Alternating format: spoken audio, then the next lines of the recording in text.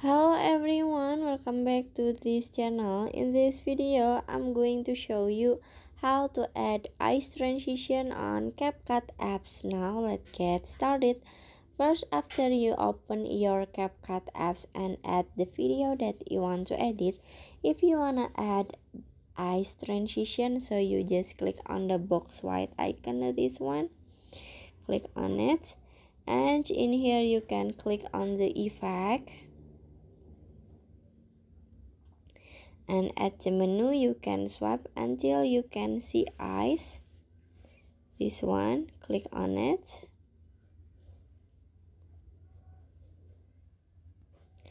And after this, in here you can set the duration for the transition. And then if you wanna add this transition to all videos, so you just click on apply to all. And after this you can click check icon in here and finish. So that how to add eyes transition on CapCut apps. I hope you found this video to be helpful. If you enjoy the content, please consider like, comment, and subscribe down below. Bye bye.